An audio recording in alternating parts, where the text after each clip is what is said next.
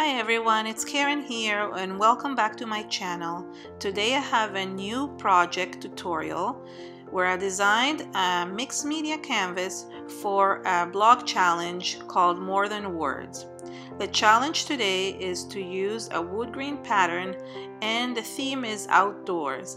And I created a canvas with a wood grain pattern in the background and many outdoor elements that would fit perfectly with the challenge. I love having something to inspire me by. It's a great way to start a project, and More Than Words is an amazing blog that has a challenge every month with different prompts that you can use to create your projects. It's great to have a prompt for a project because that way you can actually create something with an inspiration. The first thing I did is I took a canvas that was 10 by 12 inches and I took a paper from the Amber Moon collection from Prima marketing that had the wood grain pattern in the background. Then I took some Prima soft matte gel medium and glued it both underneath and on top so it would seal to the background. I have the 12 by 12 paper pad from the Amber Moon collection. This is another one of the papers, and what I did is I took a leftover piece that I had and using a die cut that comes from the memory hardware from Prima that actually cuts the circle for the dome, I cut it out of that paper. I chose a paper that would fit perfectly on the corner of my wood grain and cut a circle onto it. I did have to fit it onto my Tim Holtz Vagabond, so I did have to cut it so it would fit in there. And then I just measured to make sure that my dome will fit in the corner as well.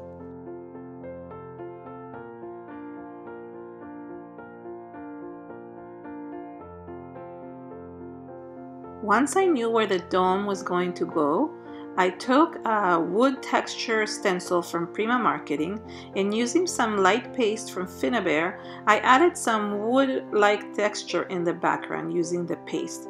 This was still inspired by the same wood grain pattern, and I just added it around the page. I did avoid the area underneath the dome because I knew it was going to be covered by paper. I heat set the modeling paste and then I wanted to put the stuff inside the dome, but to do that I needed to measure where the dome is in comparison to the edges of my canvas. So I placed a circle and then I realized, that I have to measure where it goes to make sure that it's right underneath the dome. So once I placed it in, once I found the place where it goes, I carefully lifted it and then added the gel underneath the circle and sealed it to the background. Once that was sealed, I took one sentiment that said, "Give thanks," from the Amber Moon collection as well, and cut around the circle and glued it to the background. Finally, I framed that sentiment with a memory hardware frame from Prima marketing, right on top of the circle. I used Prima marketing Art Alchemy wax in the vintage gold color, and just using my fingers, I went and rubbed it on top of the resin frame so it would stain it and create it and make it look more vintage. Then I added some memory hardware pearls from Prima inside the frame so they would keep inside the dome and they wouldn't go everywhere before I stuck the dome onto the actual circle. So once I stuck the dome, the pearls were perfectly in place and it was a great way to keep them contained. Then I took the paper that I had used for circling the dome and I just glued it to the background and then sealed it with my gel. After gluing it, I did end up removing the large pearls by lifting it carefully because there were too many pearls inside and you couldn't see the sentiment. Once the glue was all dry, I went back with my stencil and my modeling paste and I added some more of the texture on the areas where I had missed.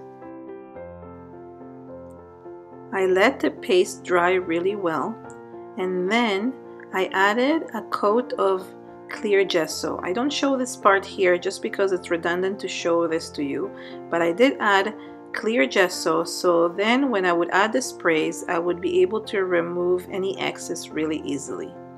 I started with Color Bloom spray from Prima, Empress Gold, and adding it to the top of the canvas. Just let it run down the page, and just wanted to add some of the golden highlights. Although at the end of the video you will see that you can barely tell that that gold is there, but I did want to remove this part from the video because it might get confusing why it's stained differently.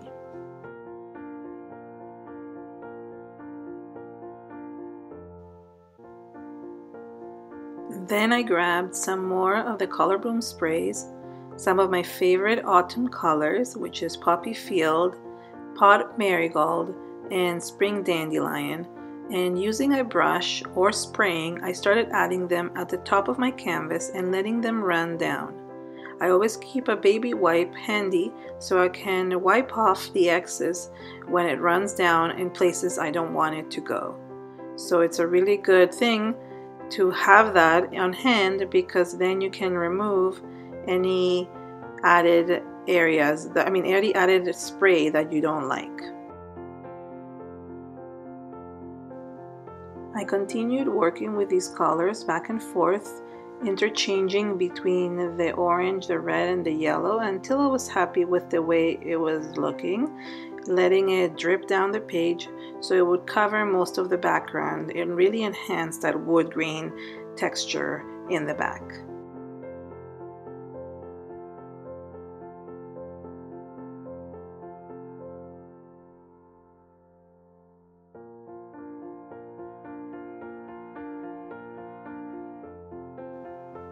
Then I went in with the berry wine color, which is a color that I don't often use, but combined with these oranges and yellows for a fall theme is one of my favorite combinations lately.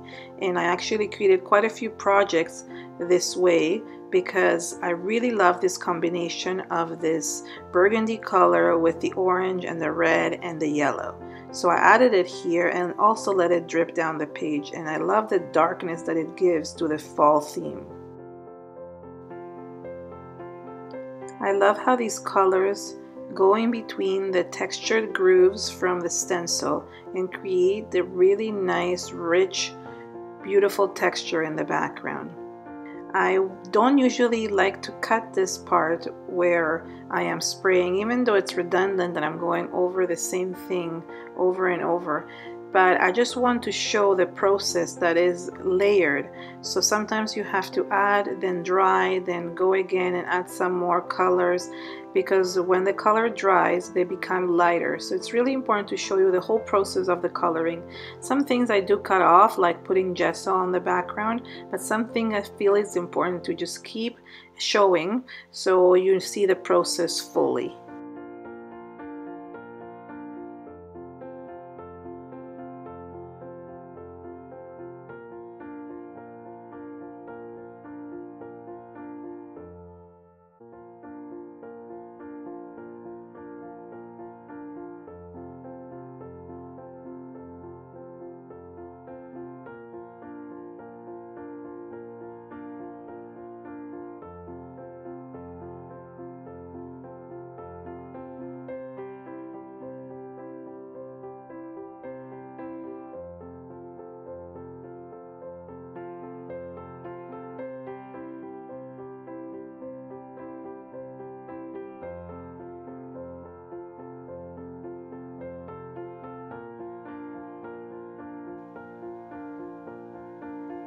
You can see how intense the colors are here, but when everything dries, as you will see soon, everything kind of becomes less dark and it kind of blends into the background. My next step was to embellish around the dome, and I took a bunch of different Prima flowers to embellish. These are not the ones that match the collection, the Amber Moon collection. These are just old Prima flowers that I had in my stash because I have so many flowers that I accumulated over the years that I really wanted to use what I have. So I just grabbed any type of matching flowers that I could get. I also grabbed some resin leaves and also acorns. These are Ingville balms from Prima that I used to also have. So I tried to use what I have in my stash, and this is something that I encourage people to do, is just use whatever is in your stash. However, I will list below the Amber Moon flowers as well because those match the collection perfectly, so you can definitely use those if you want. And I actually took some Fabri-Tac glue and just glued all the flowers and embellishments to the background.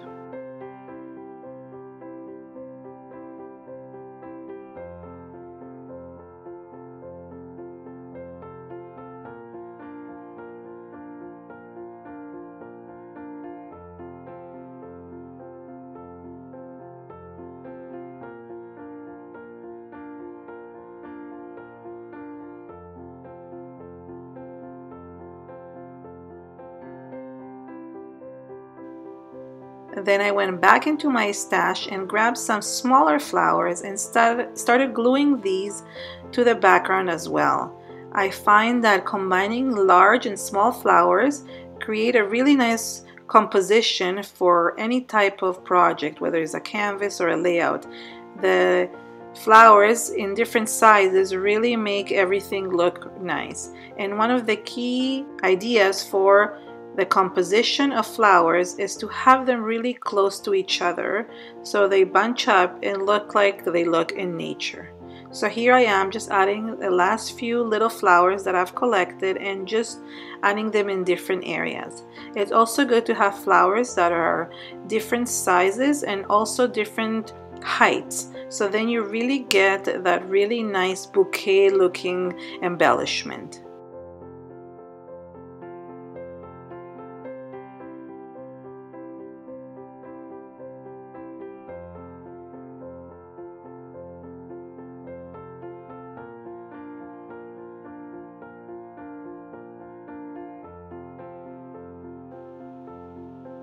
I grabbed the wax again and using my finger added some extra highlights to all the resins to kind of help them blend into the background because they were very starky white and I wanted them to be a bit more golden. Then I took some of the pearls and I glued them in certain areas so they would match the rest of the pearls and the rest of that really nice wine color that was in the background.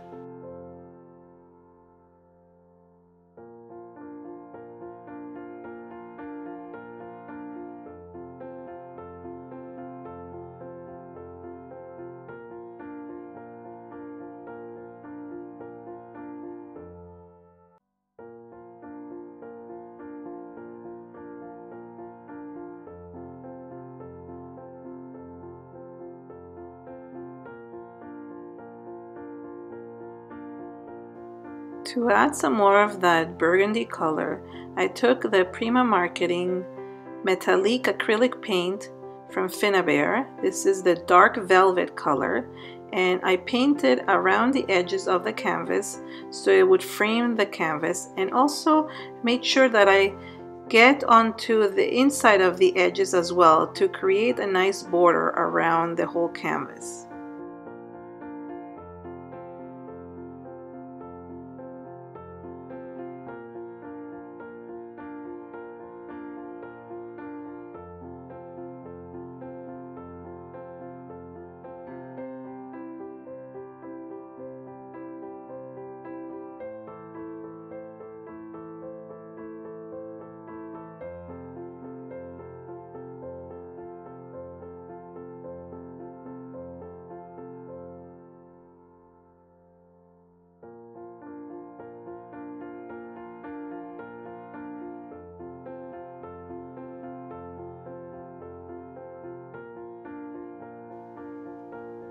I used the paint to also create some shadows in between the flowers so it would all tie in together.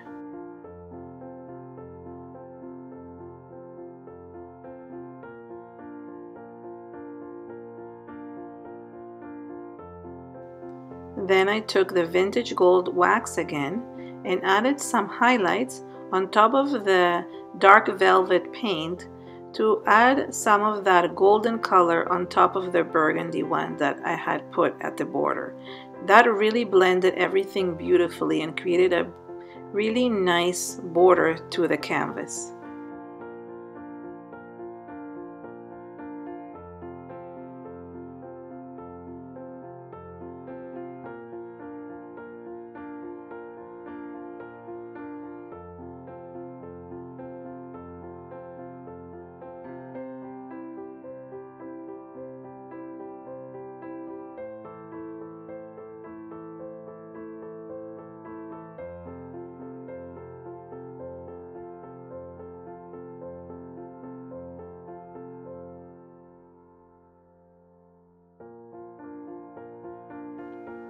I went back and found some more resins that I wanted to add to the canvas.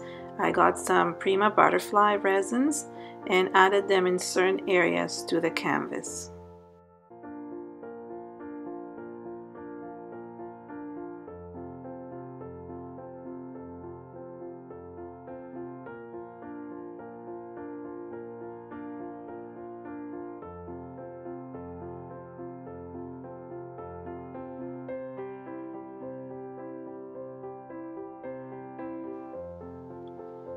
Then I added some more embellishments. These are straight from nature. They're not acorns or pine cones. I really don't have a name for them, but I found this jar at the dollar store with different natural embellishments, and I thought they were perfect for this canvas, so I just ended up gluing them in certain areas. They look kind of like acorns, but not really. And they look kind of like pine cones, but they're really not pine cones. I'm not really sure what they are. If somebody knows the name, feel free to leave it in the comments for others to know. But I just thought they looked beautiful and they were perfect for the canvas.